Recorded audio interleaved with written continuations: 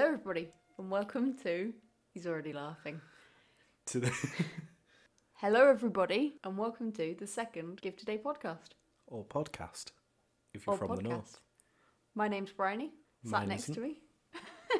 My name is sometimes John, sometimes James, sometimes John James. See how you feel? Yeah. So, John James. Yeah. What have we been up to this week? What have we been up to? Just a bit of a quiet week, really. Not really been doing it. No, I'm only kidding. We've completely redone our website to be givetoday.co.uk. Yeah.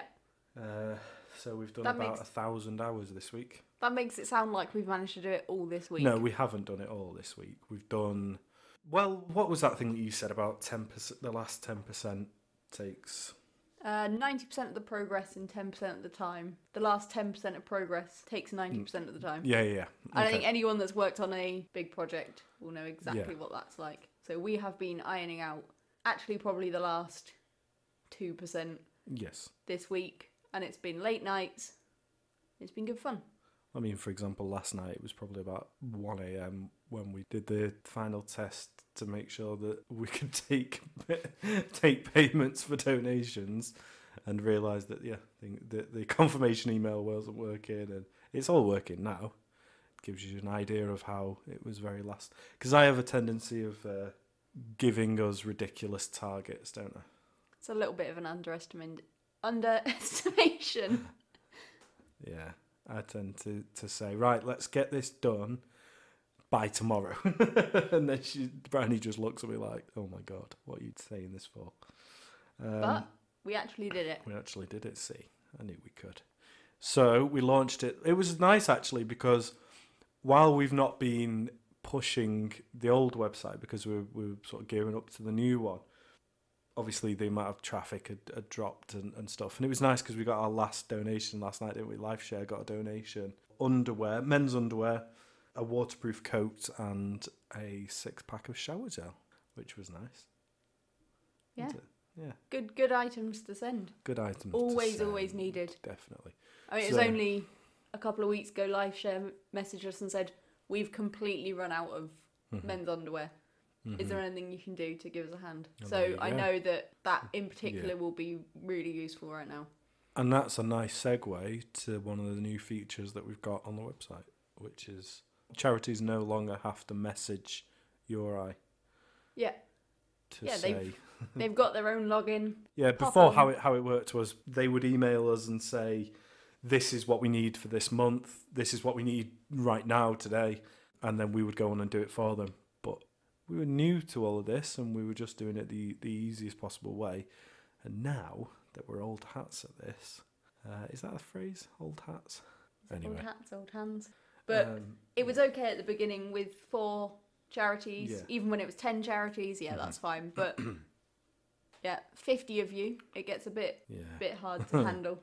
So also this week we have signed up. Well, we've signed up a few new charities recently. We've had Centrepoint. We've got the Clock Tower Sanctuary in Brighton. Disability Stockport we got coming up, I believe. Yeah. And got a couple of housing trusts going on there. Really important about getting people into accommodation and giving them somewhere stable to live and begin to build their lives. It's really, really important. And you can go on and donate things, even things like plate sets and bedding and towels. And towels. Each new person coming through they have nothing, so they need absolutely everything to set them up. Yeah. And you can help that. You can help someone in their new life. So how it works now with the shops is, for any charities that are listening to this thinking, well, I don't know if I want to sign up to this or how does it work. Basically, the charity logs in and they have a pre-built list that we've put together over the last year from different requests from people and all that, from different suppliers. And they basically tick... They add to their own shop the things that they need. I think there's about 300 plus items in this growing big list for them to choose from. And it's, as Bryony says, it's everything from the obvious things that you'd think about, but also we try and push the idea of more specific things that people wouldn't necessarily think of donating to charity. Basically, if a charity spends money that they could spend elsewhere on buying an item, that item can be bought by the public. So that's what we've been doing. We've also, coming up, we've got a chat. Well, we've already had it. We've already had the chat, but it will be coming up in this podcast with Carole. From Stopford Cat Rescue, which, for those that don't know, Stopford is... Stockport. Well, Stockport. I think, yeah, was it It's what Stockport was called before? People in Stockport are called Stopfordians. Yes. There you go. Stopford Cats. They are fantastic. All volunteers. I mean, she'll tell you all about it, but they're all volunteers and they help all the furry cats of Stockport that need homes. Really fantastic organisation, so stay tuned. Stay tuned. I mean, we could put it in now, couldn't we? I think that we've explained what we've done this week. Yeah, should we? Should we? Should we?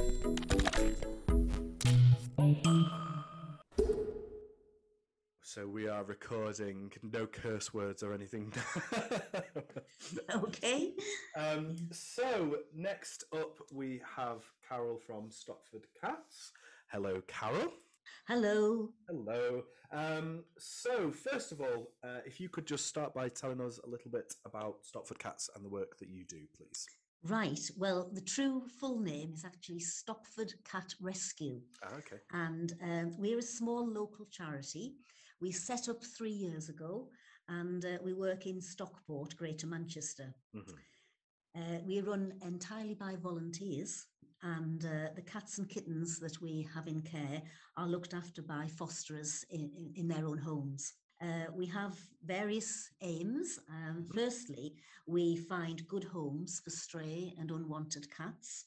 Yeah. Secondly, we promote neutering. We very strongly feel that that is a thing to do. We help with the neutering costs where people are struggling with finances. And also we do what's called TNR, which is trap, neuter, return work with feral and community cats. Okay. And thirdly, our third aim really is to educate the public about cats, because there's a lot of misconception around and people generally want to know more.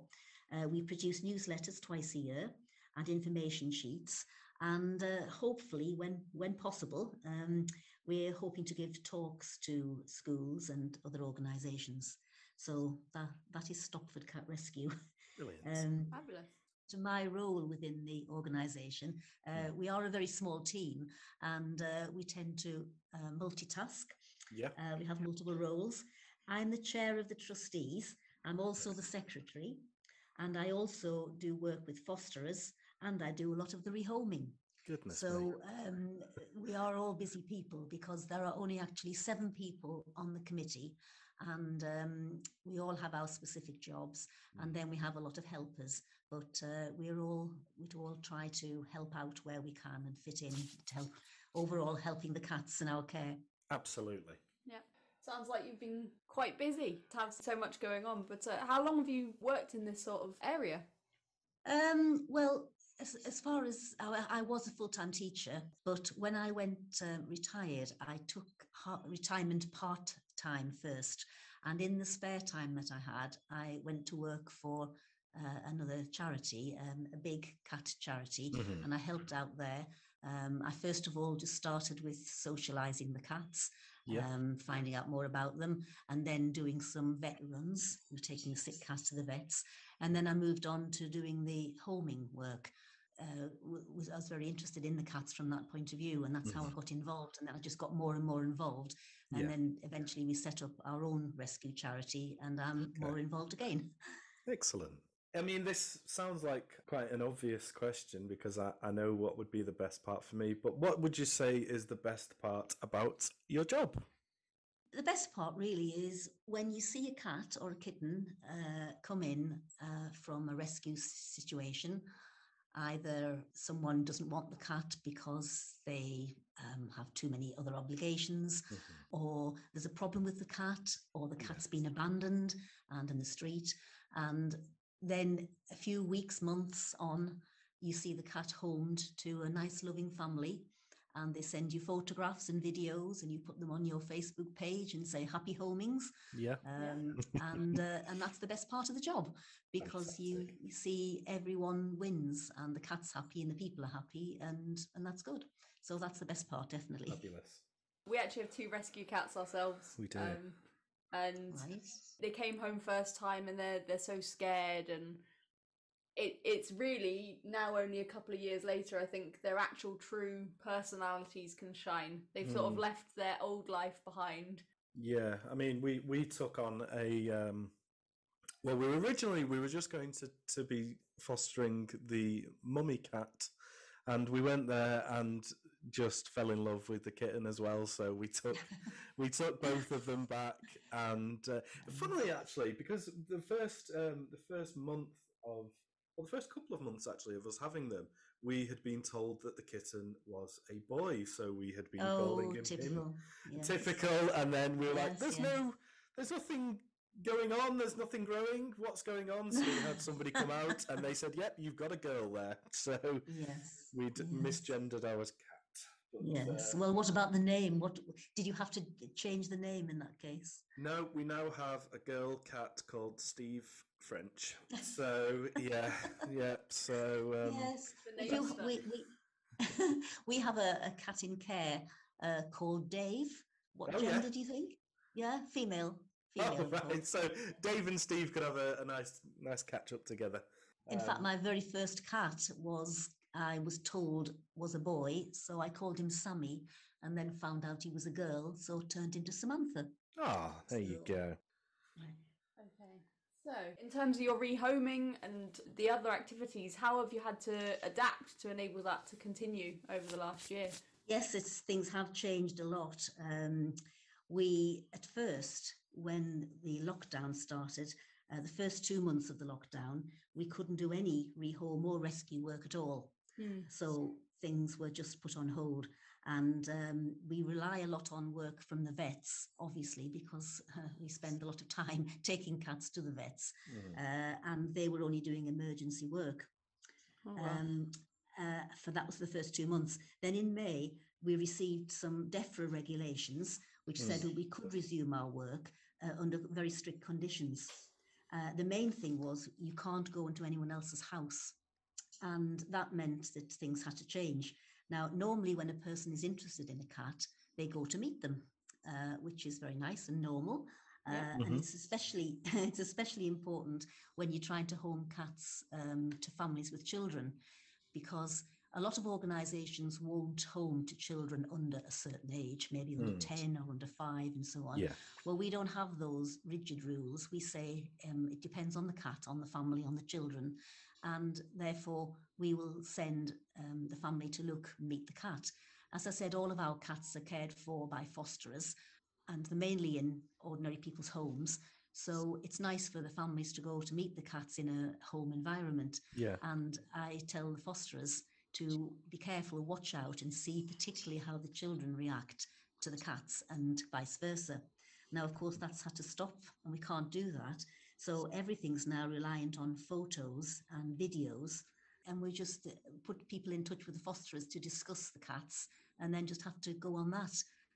And some people actually video their houses, and it's a bit like they're trying to sell their property. And here is the dining room, and here is the lounge, and I will put the litter tray over there, and yes, I will put the bed over here.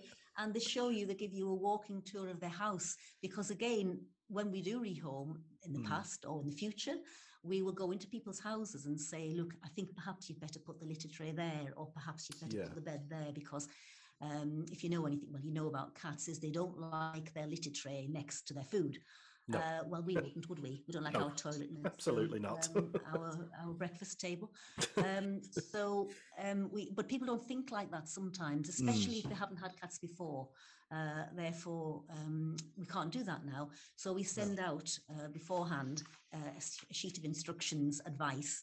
And I say to people, even if you've had cats before, please read it, because when you've got a new pet, you sometimes, if you've had an old one for a long time, you sometimes forget. So it's just to jog your memory with things. So I send out an advice sheet. And then we just have to talk people through now, where have you put the litter tray, and have you shut that bedroom window, and this sort of thing. Yes. Cats have to have a bonding room, and we have to make sure that's safe and happy for them for the first day or week or however long. We talk people through that. And then when we take the cat, we always take the cat to the people. They never collect the cat. We take the cat to the people. And again, we normally go in, have a cup of tea and check whether the cat is happy before we go. Now we have to say, take the cat, put it in the room, open the carrier, leave it, come down, talk to me, do the paperwork outside in the garden in the pouring rain. Yeah. And so many times I've had umbrellas up and we've been under people's gazebos and so on to try and, it was okay in the summer. Summer was fine. Sit in the garden there. It was great. But now the weather is not so good. But we still have to do all the paperwork outside. I do as much of it beforehand as possible, but you still have to do a lot of the things, and you have to get people to check things and so on. And even before I go to a house, I have to read out a list of special COVID secure questions to them to make sure that they have not been in isolation and so on. So we have to do all these sort of protocols. But even so, we do our best, and we managed to get our cats homed happily. And in fact, last year we rehomed 137 cats. Wow. That's fantastic. Goodness me. But we were closed for 2 months, because 2 months, the first 2 months of the pandemic, we couldn't do anything. And so 137 cats and kittens. And that was just amazing. small. Well done, you. Thank you very much. We're very proud of that. And out of those 137, only 2 had to come back for various reasons. And we'll always do that. If there's a problem, we will always offer to take the cat back. And those 2 were then rehomed somewhere else, and it worked out. So we're quite happy with that and so on. So that's the first thing, really. It's the change in the actual physical adoption process has had to adapt quite a lot. Secondly, the vets. The vets has been a major problem for us, because at first they were only doing emergencies, but now they can do most procedures. But again, you can't go inside the building. So you have to ring up the vets and you make the appointment. You go there with dozens of other people in a packed car park, and you're trying to get through on the line to the vets, and you see people on their phone all the time, and you ring and it's engaged. Eventually you get through, and then you have to talk to them on the phone about the cats. And then they come out, the vet will come out and talk to you in the car park about the animal, and then take the animal away with them to the inside to have whatever treatment they need. And sometimes they'll ring up when they're inside and say, well, we found this, what should we do, and so on. And then they have to bring everything out again. So it's stressful for everyone concerned, really, but it has to be. It's just the way it has to be at the moment. Absolutely. But that is a major thing. Once I was actually a full hour in the car park. Oh my goodness. Because it just went on, and they get further and further behind all day, because it's far more time for the discussions outside, in and out, and so on. Fortunately, we don't have to pay, because we have an account at the vets. So you see people trying to put their card details in this machine, and it's pouring with rain in the car park. We don't have to worry about that. But still, it's quite time consuming. So vet appointments are a major difficulty. And thirdly, fundraising. People are very generous, but fundraising procedures have changed dramatically, because we don't get any grants. We're not like these big charities that get money from big corporate businesses and so on. We have to earn every penny we get. And most of our fundraising, and we do get people who give us money on a regular basis, which is wonderful, thank you, because that is regular money, and you can't, that is extremely useful to us, so we know that that's coming in. But our actual fundraising events that we got most of the money from in the past were things like fairs and jumble sales. And we had a fashion show. We had one fashion show. We had one planned for last year. We have a dog show. We can't have a cat show, not really, but we'll have a dog show. And but wait until I tell you a bit more about the cat show in a moment. We had a dog show planned. We had one the previous year. And that raised quite a lot of money, and a fair and a garden tea. I opened my garden, have a garden tea and cake and so on. And we also have a regular weekly auction. One of our volunteers runs the auction with items that people don't want, that are gifted to us, which is really wonderful. There's smellies and candles and just lots and lots of things that people good quality new stuff that people don't want, and there's always someone who wants to buy it. And so that's how we used to get most of our funds in the past. But now, of course, all those things have stopped. We can't do the auction, we can't do any of the fairs and so on. Fortunately, we have modern technology. Yes. And that's been an absolute boon, because otherwise I think we'd have been closed. So what we do now is we have online events and competitions and special appeals. For instance, we had a tooth appeal because we got 3 cats in 1 month who needed dentals. And you know how expensive dentals are with cats. Yeah. With cats, it's either the problems are either kidneys, dental work. Well, I think they're the 2 main things really that cost us a lot of money. There were 3 in 1 month that came with that. So we put an appeal out, and we got a lot of people gave us generous donations for that. And in fact, I talked about a dog show. Well, we are actually having a best cat competition on Zoom. So this is a cat show on Zoom. We've already had about 15 entries. I'm sure we'll probably get more. And to enter your cat, you have to send your photograph and a little story about your cat. We're in a competition to see which is going to be the best cat in each category. So that's a way of raising. So rather than having actual dog show with actual dogs, the cats, I think some of the cats might be sitting next to the participants on the Zoom. Yeah. Because I've seen that happen quite a lot in That'd Zoom be meetings. good. Oh yeah, ours pop up all the time. Yeah. So that's how things have changed, but you just have to move on. And hopefully when we get back, we'll be able to have our shows and our meetings and so on, because we do miss meeting people. It's good to see people online meetings and things, but as I'm sure everyone appreciates, it's not the same as meeting people in the flesh. Definitely not. So hopefully we can get back to that soon. Absolutely. Yeah, I think we've all missed the social events. Yes, we have. Yeah, we're going to be planning some of our own. So we've seen people really coming together to help out their communities during a very difficult time. And we like to sort of ask all of our partner charities if you have any stories of acts of kindness that people have shown you. So the floor is yours, Carole. Yes, I agree. Many people have been very kind during the past year. We've had lots of people offering to help in quite a wide variety of ways. For instance, we have 4 new fosterers that have appeared during the year, and that's marvellous for us. And we've had people to offer help in other ways, such as transport, because it's quite often happens that someone will offer something and they're at the other a few miles away, and I'll ring up a person and say, can you go and pick that up? And they'll go and pick it up and take it to where it's needed. So transport has been very useful. We've had people offering to socialise the cats.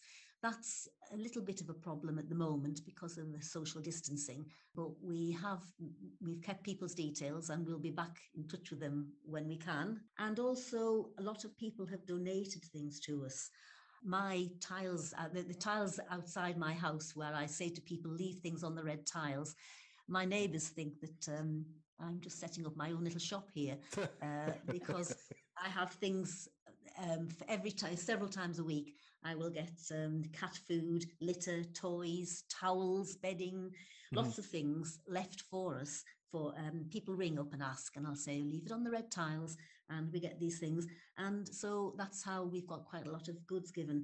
And also people have been very generous sending us money, particularly at Christmas time. We've got quite a lot of gifts of money, which is really handy. And people have set up some standing orders as well. And this a small amount, I mean, £5 a month is wonderful to us because, again, it is regular income. So, yes, people have been very kind, and we've been very grateful for everything that people have done. Lovely. We will obviously have your shop up to date with all the things that you need right now, but what thing in particular would you say Stopford Cat Rescue really do need right now? Well, the main thing that we spend a lot of money on that people can help us with is actual cat food. Yeah.